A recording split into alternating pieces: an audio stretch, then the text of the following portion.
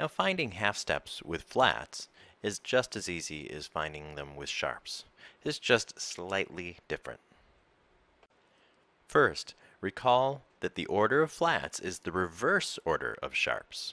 B, E, A, D, G, C, F. You can remember that each flat is a perfect fifth below the previous one. But again, in the end, you're best off if you just memorize this order for quick recall.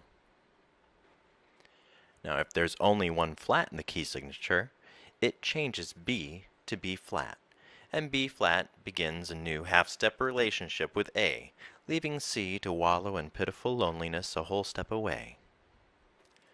Add a second flat, and another simple pattern takes shape. The last two flats will always connect with the notes directly below them to create our half-step pairs. Isn't that, again, very simple?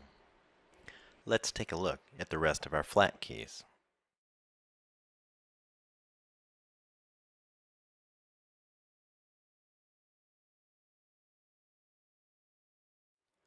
Also notice that when we add 6 or 7 flats, that's C flat and F flat, to the key signature, it creates half steps between two flat notes.